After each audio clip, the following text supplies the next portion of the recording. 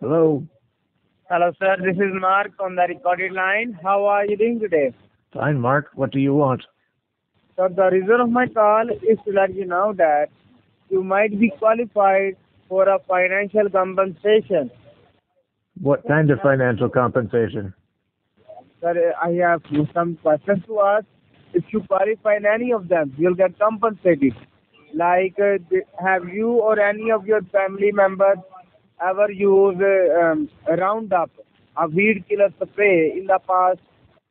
Um, I think so, but it's been a long time ago. So, sir, did you diagnose any kind of cancer?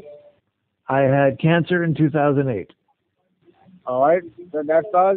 You'll get compensated. I'm going to transfer this call to my supervisor, so he will give you more information about this, about Roundup, and how you can get compensated.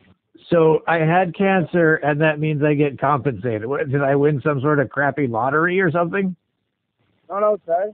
This Roundup is an illegal chemical. This is harmful to humans. How is Roundup illegal? I can walk down to Home Depot and buy it right now.